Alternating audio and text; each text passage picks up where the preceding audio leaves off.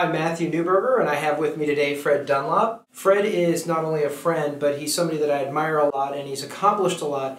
And I'm hoping you're going to get some really fantastic takeaways, not only from his life experiences, some of the things he's accomplished that I think can apply to either how you work, how you manage, own a business, or how you work within a business. Welcome. Thanks for being here. It's great to be here. I think your taste is a little shaky if you call me a friend, but other than that. I doubt it. It's good company.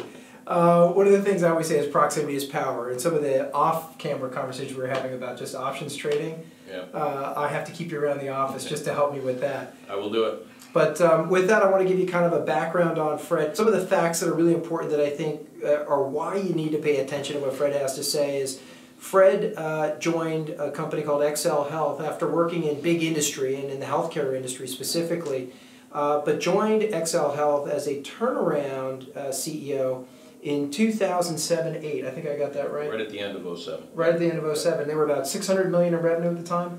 In 2007, 600 million, yeah. Okay, and then at 2012, you had an exit. We did. And the revenue was about $2.1 billion. What was the exit price? 2.4? Exit price was 2.4 billion. So up from 200 million. That was a good outcome. So I always welcome people into our office who have had that kind of success. I think that's about a 4-bagger, but that's or twice. Or 8-bagger. It's a pretty impressive return. And I think the thing that you can learn from is I always believe you can learn from success. So there's a lot more you do, and we're going to talk about that sort of on the back end, some of the things you're involved now, working with students and more detail on that, and your private equity background. I think those are the things that are really, really kind of important. But one of the things I want people to know is that you are now one of the founders of PE Group, Guidon Partners. Yeah. So tell us a little bit about Guidon, just sort of the 30-second version. Sure. Guidon is a private equity company that co-invests with the very large private equity firms.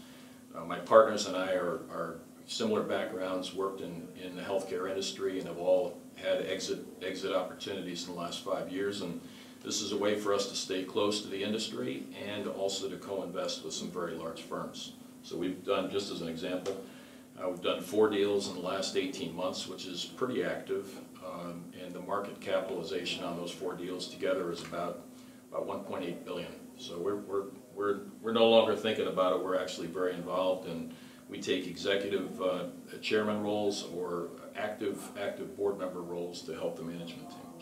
So serious business. And on the side, one of the reasons that we started talking, specifically having you come in for the interview, is your book, which people can find more about at your website, which is freddunlap.com. That's right. And they can get sort of some background on that.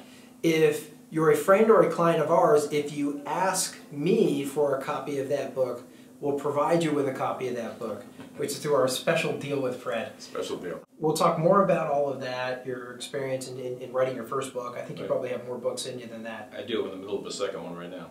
So it'll be a little while before it comes out.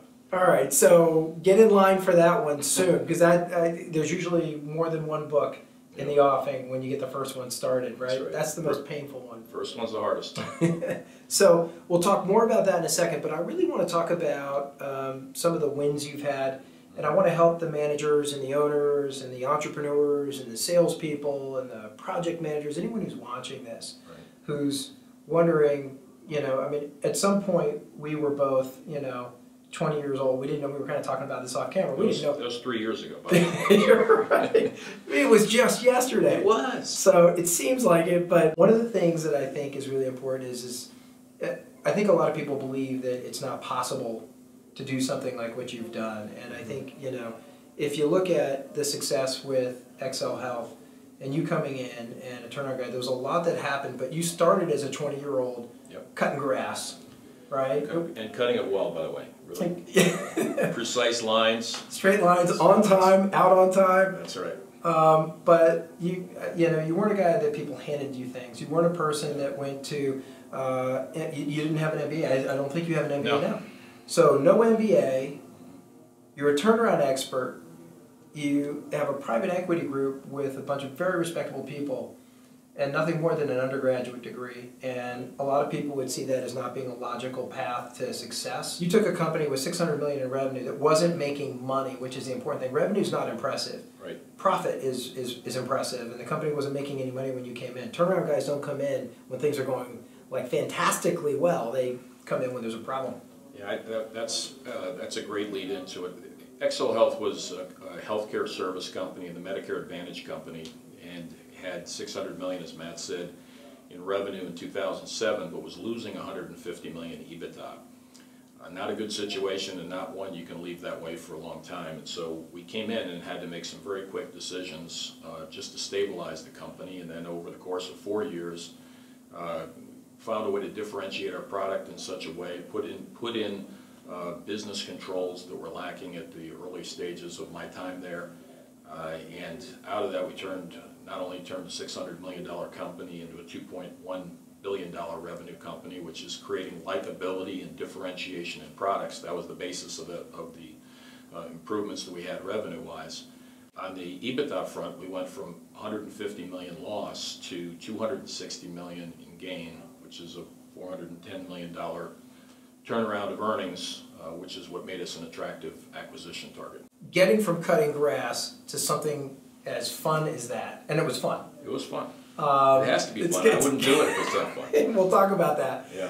But I want to talk first of all the path to getting there. So talk about, why did you believe in going and working at big companies first? Why that, when a lot of people are thinking now startups and start a business in your garage, or go work for a small company and get equity? Why that path? You know, we talked earlier that there's a tendency now, or I spend a lot of time, we may get into this a little bit later, but doing seminars for college kids, helping them try to navigate what their future will be after graduation. Yeah. And invariably I hear more and more, everybody wants to be the next Mark Zuckerberg, and they want to go, go into a garage with a best friend and start a company. I didn't go that path, and frankly, that path was available back then, but I thought it was important to work in a big company for a couple reasons, and I'd hold to it today. When you're 21, 22, 23 years old, or I'll even say 26 years old, there's still so much you haven't learned about business that you can learn working in a large organization. Number one, you're getting paid a salary by them to work for them, but you're getting to learn to boot. And that's different than being in a startup where there's no revenue, no income.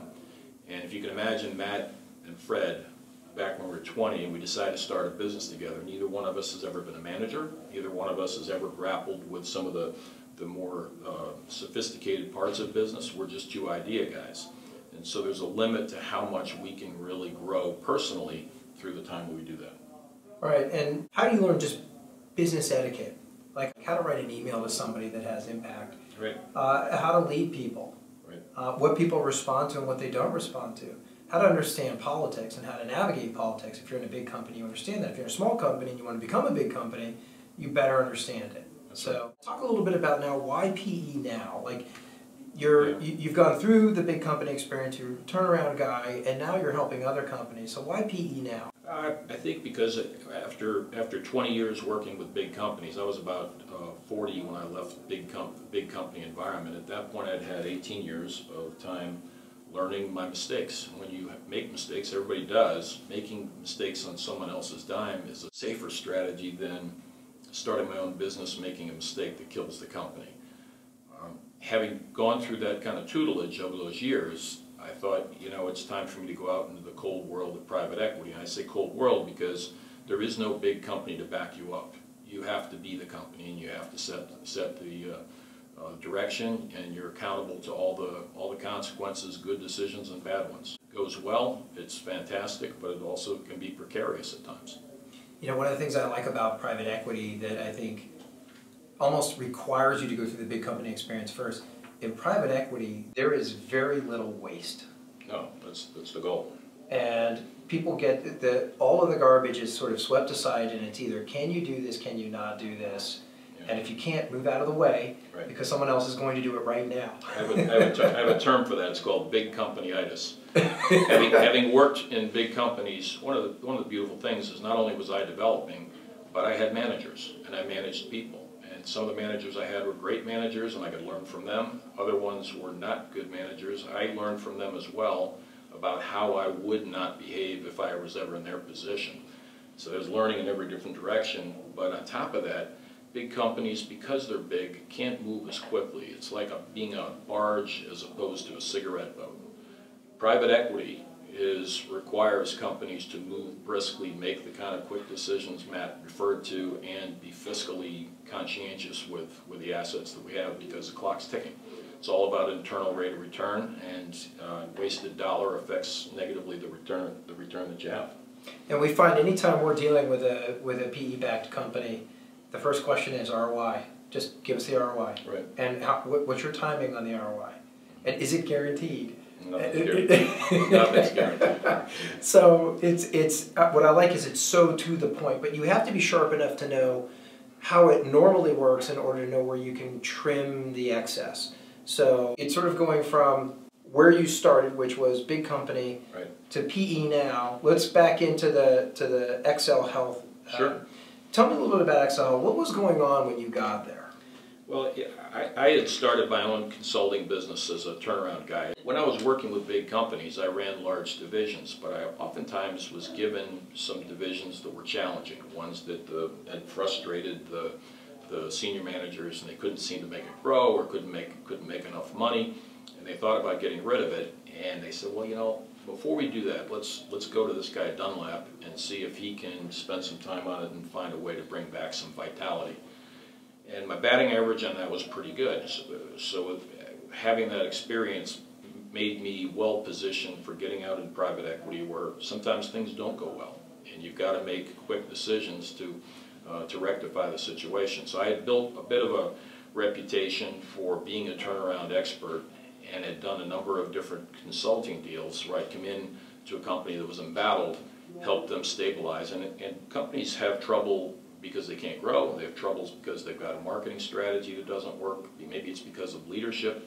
Any number of reasons that can draw a company away from an optimal performance.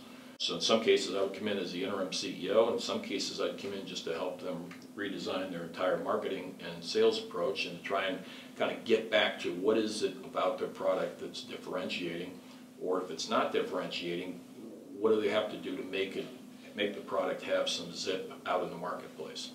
So I was doing all of that, and a private equity firm called Matlin Patterson, who I'd never worked with, had heard about me word of mouth, and said, you know, we've got a problem company, and we need to have someone come in and do an assessment of it. And that brought me there in November 26, 2007. And you know what's interesting is when you're a consultant, you're brought in to help deal with a problem, and then you come back and tell them how to fix the problem. They say, you know what, I think we found a good candidate to run the company. Yeah. Yeah, it's you. Well, and I was on a 90-day run, and it was literally 90 calendar days. Yeah. 12 hours short a day. Amount of time. 12 hours a day, every day, right through the holiday season. And they decided to remove the CEO and offered me the job, and I enjoyed my consulting business. I thanked them very much, but I said no. 3 weeks went by, and they decided that the question should be asked again. And I said no again, and I got to the end of my 90 days and was called in by the partners who were facing a need because the company had lost so much money to put another $100 million into the company. And the lead partner said, we're not going to put the $100 million in because we haven't found a suitable CEO. We've asked you before if you take the job, but you said no, and we respect you for wanting to have your career go the way you want it. But we just need to let you know that we're not going to put the $100 million into the company, and if you still don't take the CEO job, we're going to have to wind down the company and put it through bankruptcy. And we need to hire you for another 100 days to manage the bankruptcy process. So that was a hard question. I asked them if I could take a half an hour and walk around Madison Avenue in New York. I came back in and took the job. So that was end of February 2008. Wow. And was it something that was just kind of obvious to you? You took your walk and you're like, you don't have a choice, these are good people, It's a good company, that kind of a thing? Yeah, we had at the time about 500 employees.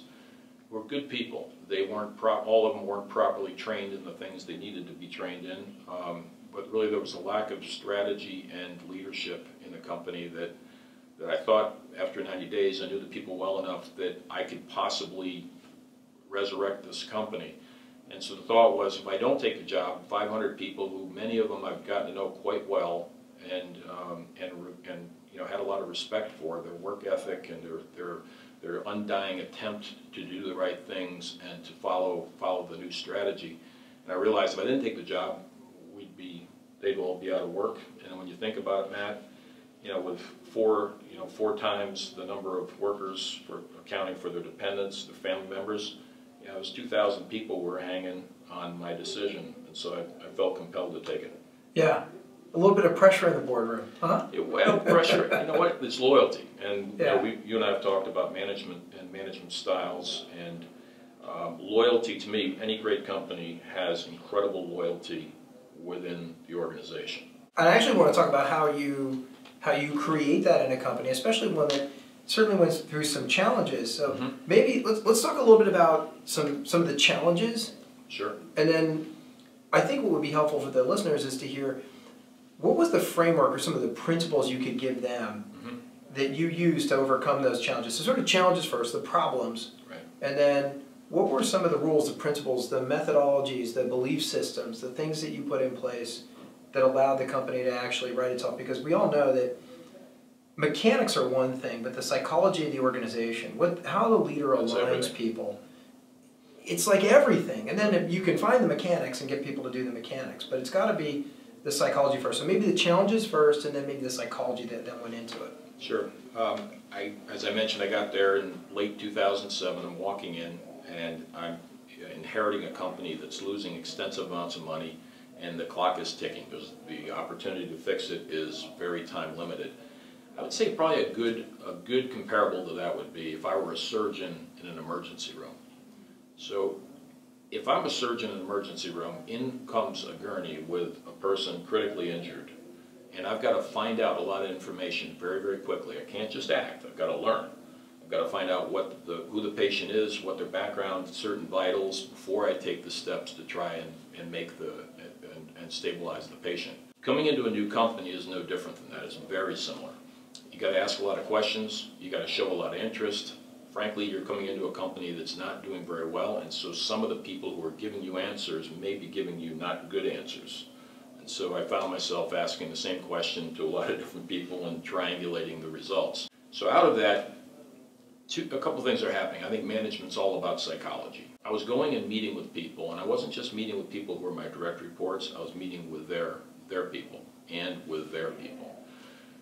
This is probably the first time a CEO has ever spent time one-on-one or one-on-10 with people at these levels in the organization. So let's think about what those people are thinking. They're thinking it's pretty cool that this guy is out here willing to spend time with us. It gets to some of the loyalty things. All right.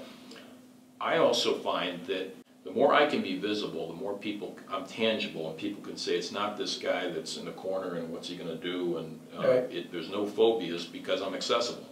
I think too many managers are not accessible enough. I found that, you know, I mentioned I've had some bad managers.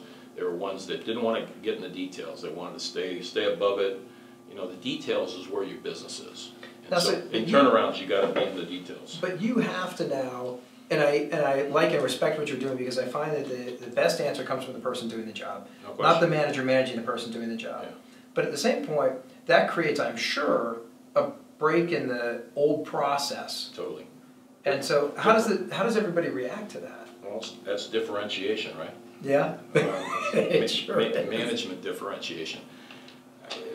The person I replaced is, you know, good person, but totally different style, totally different degree of approachability. I knew that. I've always been more a people person, and by doing that, you get people excited. They're like, I'm actually being asked to be a part of the solution. That engenders a sense of accountability. That if I'm being asked, I'm expected to be part of the solution. Right. You automatically, visually, you're seeing the organization coming closer together. Companies that know more about themselves in a totally sober way are the companies that can take actions to make things better that may not be. So was the challenge that people, I mean, if the company is losing money at this point, how much of it was just, they had the wrong model? Versus they had people. You mentioned something about people being properly trained and things like that. What do you think the top couple of challenges you saw as you got in there? And you were already doing the consulting thing, so sure. That was the beauty of taking the CEO job. Having 100 days before that, I already knew. Running start. I was a smart surgeon at that point. I could take steps and move quickly. Right. The biggest problem the company had is they tried to outsource all of their functions. When I think of a company, great companies are like living, breathing organisms. What do I mean by that? Salespeople understand what the operational people are doing. Operations people are communicating with finance, finance with technology, technology with all of these. Everyone is interacting cross-functionally. Why is that important? If I'm a salesperson, let's say I'm a good salesperson, but I've never been exposed to what my operational partner's requirements are. I could be out making commitments to clients that my poor friend Matt can't deliver on. So we end up having it's a common issue. A very common issue. So Matt can't deliver, he gets frustrated. Our client's not happy because he's not delivering, and I no longer have credibility because I promised the client that Matt was going to deliver. That's an example, but you could go across any number of different functions. So XL Health, when I got there, had outsourced every part of operations, so that these are all different vendors providing the service. None of them even knew each other, so that we knew one thing, they weren't talking to each other. And as a result, what we did, and we did it over the first 18 months, was back-breaking work, and hundreds of great people were right there with me, 24/7 doing it. We would spend the day servicing our clients, not very well, by the way. Service wasn't good, it was faulty, but we did the best we could from 8 until 5. Then our other work day began from 5 until the next morning at 8. And we'd go around the clock, and we were essentially building the capabilities to bring all of those, fractured vendor functions back into the company and actually building a company. We had a book of business of $600 million without a company under it. And so we built a company, and it took us about a year and a half to do it, and service came along positively as well. Well, the thing is when companies grow, a lot of times they don't backfill with the infrastructure, but there's a couple of things that I think are really good philosophically that sure. are worth capturing. One is there's a philosophy that the company has to understand, each position has to understand that concept of cross-functionality. Absolutely. How does your job affect everybody else's, and how does their job affect yours? Living organism. Absolutely. And so people have to understand that. Something that I thought you said that was really cool, and as somebody that's very passionate about work ethic, I like you said our regular day ended at 5, and then our second work day. Yeah. And so often now what I hear is that people, the common excuse I hear a lot is people don't have time. And a lot of times what I think it means is, well, it's what they're really saying in secret is it's not a priority. Because you can make time. I believe you can make time for anything. But you have to want to. You have to want to. How do you deal with somebody? Because I know people are going to be watching this. They're going to be saying, if I told my people their second workday starts at 5, everyone would quit. Okay. Great question, and you can't just do that. I think you would fail if you did that. Yeah. So what if you had a CEO who actually got in the dirt and did the work with the lowest level people and was there at 2 in the morning or 10 at night or 5 in the morning because the person wasn't available to work at night? What if senior leaders actually rolled their sleeves up and got in and helped the people in lower levels in the company? What if senior leaders asked those people, what is it that's keeping you from being better at what you do? What kind of changes can we implement that make your world more satisfying, more productive? You might get those people feeling a sense of loyalty to what you're trying to accomplish. The other thing you have to do is be honest with them. The entire company was unaware when I got there that the company was losing money. They thought the company was doing great because it was growing. Right. What did I do? Against probably some advice of other people that were there that said, oh, you can't do that. I held an all-employee meeting, pulled everybody in all day. The first 2 hours was my presentation to them to tell them that we're losing $150 million, that we have never made money in the 11 years of the company's history, and that we have to make and take dramatic steps to change it. Now, was that a risk that people could run and hide and go find other jobs? Sure it was. But they already knew me for 90 days, and they knew I was probably not like what they were used to. And they were already excited about the things we were trying to accomplish. But now they're finding out that their house is on fire. And so it leaves them in a predicament. But my feeling was, if you're honest with people, they will listen to you. If you understand their issues and make ardent attempts to fix their work environment so that they're more productive and that they've got more satisfaction, they'll start to care about what you're doing. If people believe in what you're doing, people will do amazing things. People can accomplish things, and it's almost like a drug that feeds on itself in terms of camaraderie. People thought it was cool to be on the weekend club. It was cool to be at the evening club. Imagine that. When the pizza showed up at 11 o'clock, mass email went out, and you had 150 people all coming down having pizza. You know, a couple times that surprised them, and we'd have beer. We'd have, you know, we'd have that show up, and people got, you know, it just became, it was like a pep rally environment. Now, that sounds self-serving for me to say that and talk about my situation, but I have been in good management situations and bad ones. I've been in great cultures, and I've been in horrible cultures. And to me, every company, you don't have to be a turnaround situation, it could be a well-performing company, but the quality of the culture in the company is absolutely a criteria or a denominator for how much a company can accomplish. I want to hit on a couple of things really quick. Today, what's advertised is the 4-hour work week. It's this philosophy that I should automate everything. Almost that I don't have to be there, that everything happens automatically. And I just don't believe if somebody takes their spouse and they try to automate the relationship, I don't know that it's going to be a great relationship over time. And I think your philosophy is the exact opposite. I think that the public has been sold a bill of goods when it comes to, hey, work less and accomplish more, and just kind of have everything, your investments all pay you, and get your team to work, and they're all going to do the work, and you can be on your yacht or wherever you want, and as long as you got your phone with you, you're good. You're the absolute opposite, where you're telling everyone who's listening is, stop figuring out what you're entitled to, and just get in there and start working, and and understand how to help people, and stop looking at what's your territory, what should you be doing, lines of division, but you're actually getting in and doing the work. Yeah. Delegation is, you read a lot of management books, and delegation has its roles. Micromanagement is seen as a negative, delegation is seen as a positive. Neither are correct. You delegate when you trust and you know that the subject matter is executable and that the people are qualified to do it. You micromanage when it's not. And any good manager is like a good helicopter pilot.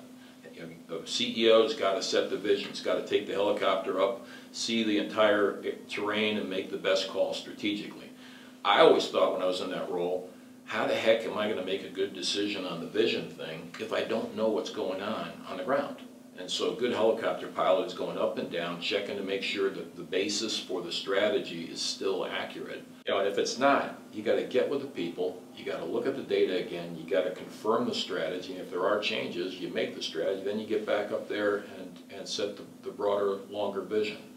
So it's about being close to your business. Matt, let me ask you a question, just as an example. You're in high school, right? Yep. I think you went to high school. You did. Pretty sure I did. Did you have a locker? I did. You did? Yeah. I won't ask you what was inside of it, but what was the combination locker? No idea. Really? Well, I had a locker. I don't remember my combination either. And the reason is because we've been away from our lockers for a long time. So how accurate would a person who sets strategy be if they are away from their business for a long time? You've got to be close to people. You've got to be close to the issues in your business so that you can make your best decisions. So get really close to the things that you want to make sure inspect what you expect, is what we say. But I've always had this philosophy that the more you want to change something, the more you have to measure it. And if you're up and in there with the team doing the work, you're measuring in a second-by-second basis, not in a monthly report by quarterly report basis, so you can affect change really fast and also change the course of the business. There was something else you said that I really liked, which was you had people that, if I heard you right, were working like late hours, excited to get pizza, maybe beer every now and then. But I think the thing is I think a lot of people listening to this are probably shaking their heads going, yeah, not my team. Yeah. And I actually think that's the prevailing thinking, and I could be wrong, but there's a philosophy behind that. There's a cause that people are fighting for, almost something that I imagine, and I'm going back to something you had written in your book, which was really about looking back on your accomplishments. So talk about the philosophy there that's yours that sort of comes into the company.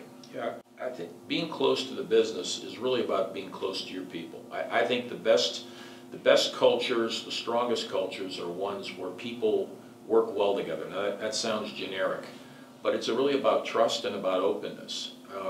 If an employee makes a mistake, if it's a punitive culture, they're not going to tell anybody they made the mistake. They're going to say, it wasn't me. If it's a culture that says, hey, show me the landmines, don't let me step on them. I don't care if you're the reason that caused the problem. We need to get at all the problems. Tell us where they are so we can address them. And that's just about process improvement, but what it comes with is trust. And to me, any winning culture at its core is about trust and about making people at all levels feel a part of the team. If they feel a part of the team, it's not hard to ask them to stay and work extra hours because they feel like they're letting the team down. So I like that. I like that philosophy a lot. And I had a teacher who actually would show us the test, and this is back in high school, I do remember this, would show us the test and say, here's the test you're going to get.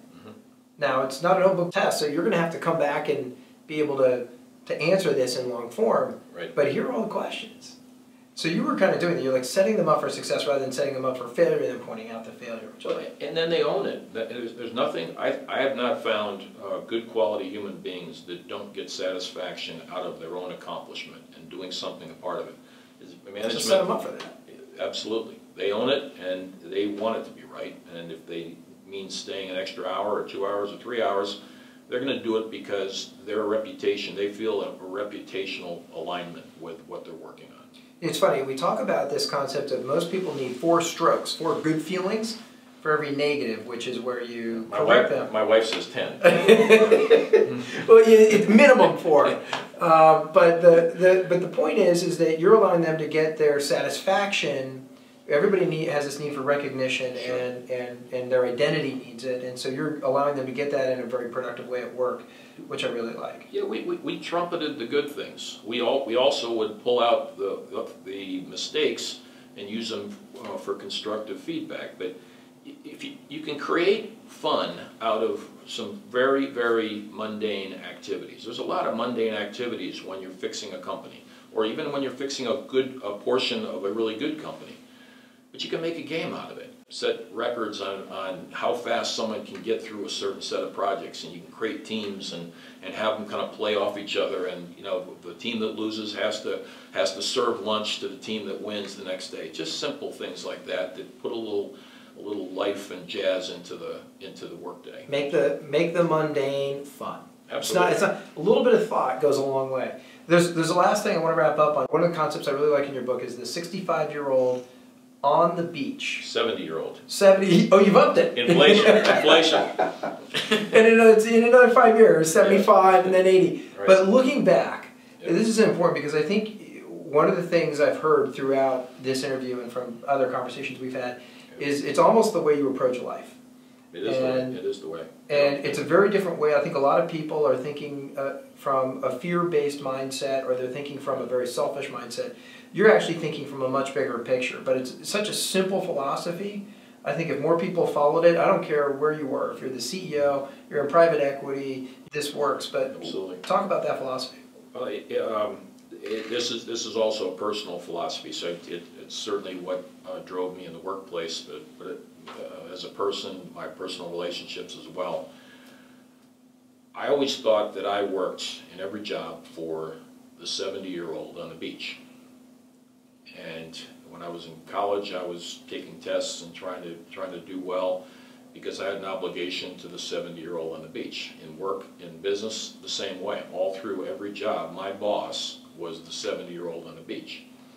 That 70-year-old on the beach is me many years from now.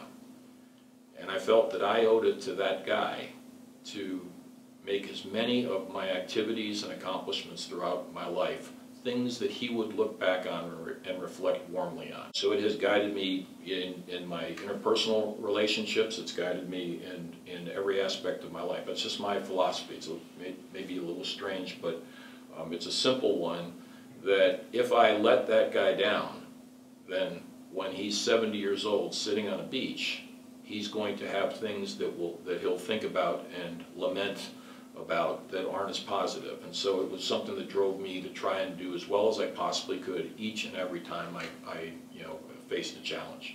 So when you're making decisions, I would ask you that you include that thought process in your decisions, because a lot of times your decisions are based on the now and getting a result in the moment, but just make sure that the way that you're going about getting that result is something you're going to be proud of later. And the thing I like is combining that with having fun in the process, meaning it's not wait to enjoy being 70. It's enjoy every moment so you can look back and enjoy all the good moments all over again. Absolutely. Which I think is great. You know, how many people love to do a certain thing, a hobby, or be with their friends, or go golfing, or do something like that, and they can't wait to get there and have a blast. But if they're working, there's relatively little time in their life to do those kinds of things, because you're spending 80% of your waking hours either working or worrying about work. Why? Because you have bills to pay, you got obligations. And so I always thought, if you're going to spend 80% of your waking hours in this thing, it better be a lot of fun and with some high quality people. And that really was my criteria for where I would go and the kind of people that I would want to surround myself with. I mean, you know, life ain't no dress rehearsal. You know, we're all getting older every day. Actually, I think I've stagnated. I'm still 23. but life is no dress rehearsal, and getting the most out of our experience personally and professionally. There's no reason why it can't be spectacular. Work is a four-letter word, but it can be a great four-letter word. At least, again, the world according to me. Well, I like the idea of making work as fun as anything you're doing right now. I think a lot of times people think when they get enough money, when they get enough whatever, then they can put work aside and do the things they really enjoy, but you found a way. And it doesn't mean you have to change your job. It doesn't mean you have to leave your company. It doesn't mean any of that. It just means how do you become creative in making things fun. But I think one of the things I want to do is kind of have everybody know what you're up to now. Sure. Which is, you've got a lot going on for somebody who's got a lot to look back on much later, in like, I think it's like 40 years from now. Yeah, I'll be 37 be 60 by then. Right. I like that. That's good math. So, it is. It's optimism, right? It is. By most people's definition of retirement, I guess I did that 5 years ago. But in the 5 years, I'm as busy now, or more busy now, than I was when I was working, and I was very active then. As part of the Guidon, we talked about Guidon earlier.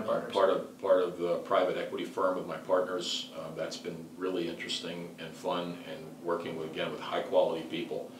Also an options investor. I write an investment newsletter, dunlapinvestmentnewsletter.com, that is a twice a month publication. As Matt mentioned, I wrote a book in 2015. It's a leadership management book called The Dunlap Rules. My last name is Dunlap, but it's about the rules that were instilled in me by my parents.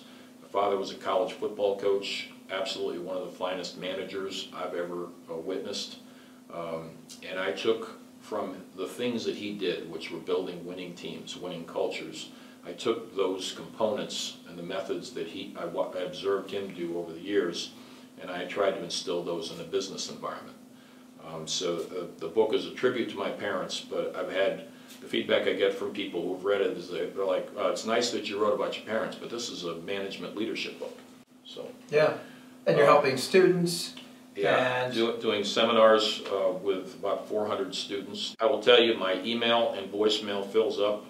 It has become almost a full-time job, but I love it. The kids are calling me all excited because they got the internship that they wanted, or they got the job that they wanted, and it's a great way to give back to some really talented young people. That's the type of person you're listening to right now. So, any parting shot, anything you want to say to everybody who's going to be watching this? I've found it really, what I did in my career, the what wasn't as important as the how. And the how is about how it feels, how the culture and the organization you're involved in. I was in healthcare. I could have been in oil and gas or ladies apparel. It would have been the same experience, because I would have searched for an organization where I feel there's trust, I feel valued, and I feel part of a team. And when people feel valued and part of a team, they're willing to give more because the loyalty level is high. And so whether you are a manager or someone who is not a manager, I guess my ardent hope is that you're able to find a culture that's a winning culture, an environment where you feel great about the people you're around, because that's what, to me, that's what life is all about. It's about being happy and feeling fulfilled. And so, thank you for your time today, and maybe we'll see each other again. Fred, thank you very much. I hope you took great notes. You found one thing that you can go apply that's going to make a huge difference. I know these principles made a huge difference for you. Again, I want to thank you for being here and Absolutely. to your success. All right. Thank you.